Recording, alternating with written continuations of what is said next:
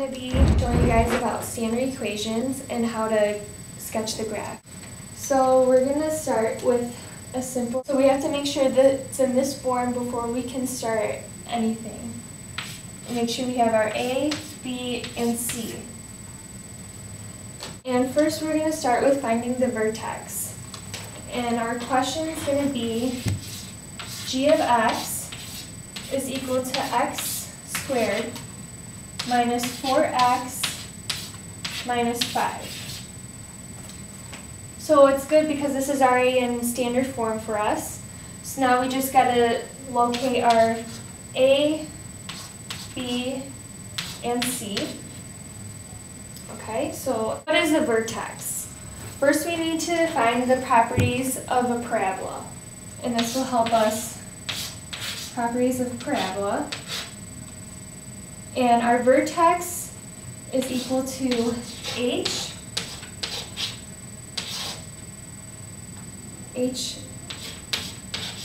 comma our k. Alright. And what we need to locate here is that our h has to be equal to b over 2a. K is going to be the function b over 2a. Our h, which is equal to negative b over 2a over function of b 2a. H will equal negative b over 2a, which is our negative 4 over 2, and then our 1 from A and our negative 4 from our B in the equation. And since this is a negative, this is going to be a positive 4. So 4 divided by 2 is going to be 2. So our h is equal to 2. Find our k, which is the function b over 2a. So from here, we're going to simply take our equation, and we want to plug in, which is g, our function is g, and we want to plug in 2.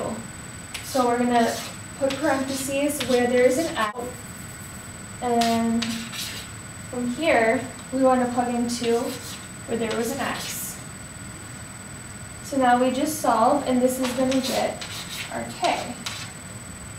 So 2 square root of 2 is 4 minus 8. 4 times 2, 8 minus 5. 4 minus 8 is negative 4. Negative 4 minus 5 is going to be negative 9. So now we have that. And our k is going to be equal to our center point. So 2, negative 9. So from here, we're going to determine if the parabola, which I call it the horseshoe, because it's just like a horseshoe dip. It's easy to remember and figure it out. So from here, we want to determine if it's going to be vertex will be going up, or if it's going to be vertex is going to be at the top. When it's at the low point, we're going to know that when A is greater than 0, it's going to look like this when we go to plot our graph. And when vertex is at the top, at the highest point, A is going to be less than 0.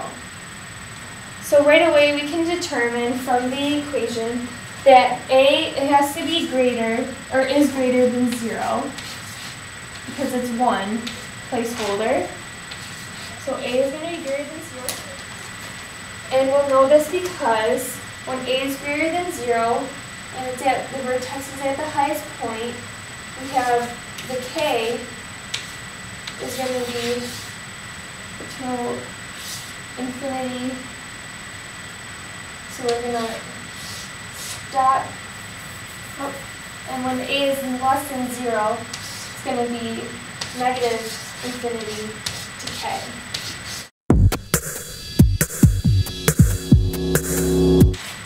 Is equal to our h. So from our vertex, h was equal to 2. So our axis of symmetry, h, is equal to 2.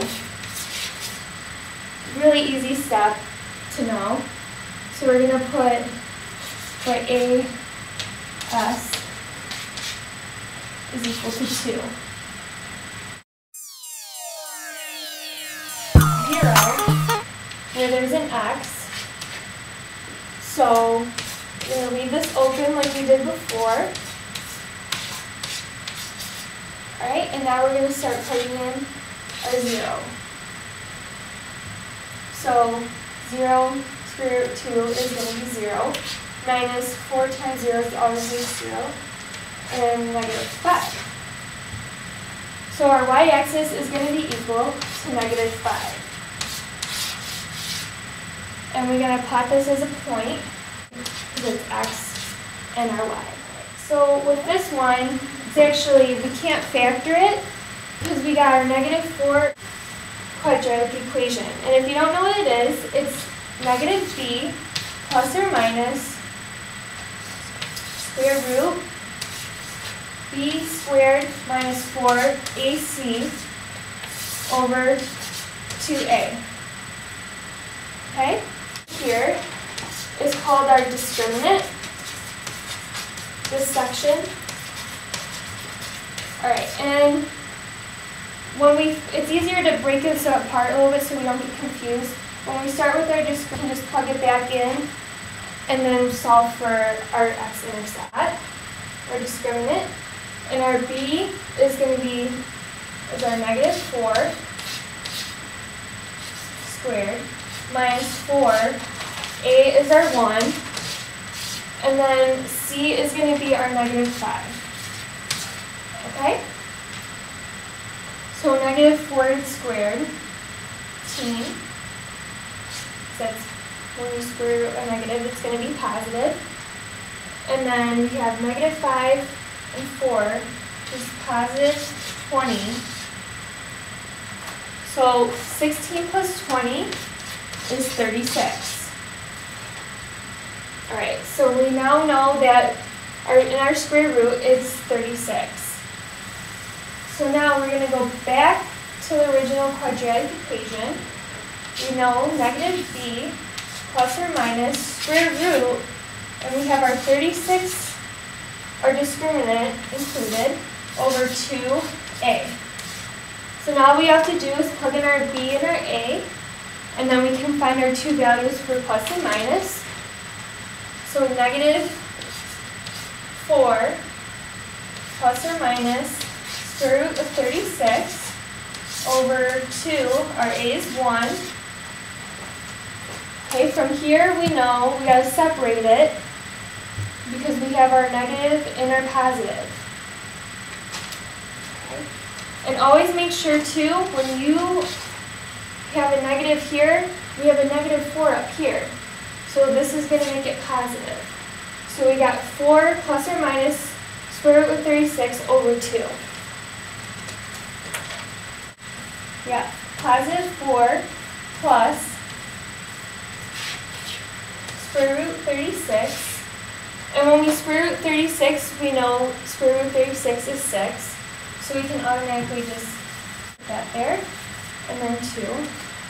And then positive 4 subtract 6 over 2. And when we do this, in 10 divided by 2, which is 5. And then when we subtract negative 6, it's going to be negative 2 over 2, which is negative 1. So from here now, after using the quadratic equation, we got 5 and negative 1. We're 5, 0, which is our x, y, and then negative 1, 0, x, y. So the x is the x-intercept, the y is here and with the y, and we both plot it, and then our axis of symmetry is 2, and our vertex we found to be 2, -9. So now at this point we're ready to start graphing, and we remember that the horseshoe is going to go up, so we're going to start just keeping that in mind. 3, 4, 6. Alright, -9 down here, 2 here. So we're going to start right here is our vertex, 2, -9. And we automatically know that it should be going up with the curve. So we gotta take our points. We'll start with our axis of symmetry is 2. So we're gonna do a dashed line all the way down for our y. Just 2. You gotta make sure you label it on your graph that you found that. And here's our other point from our x-intercept, 5, 0. And then -1, 0 over here. Right? And now our y-intercept is going to be 0, -5. So 3, 4, 5. Sorry. 0, -5 right here. And all we have to do now is draw a pretty curve, get the point. So it kind of looks like a horseshoe, not that well, I try my best. Alright, so now we have our parabola, our horseshoe, and I hope that you understand, it'll give you a better understanding of how to use standard equations by locating your vertex, your axis of symmetry, and your x and y intercepts, and making sure that you locate where your vertex is going to go so you know what kind of graph you're going to find, and how to use properties of parabolas to graph your equation.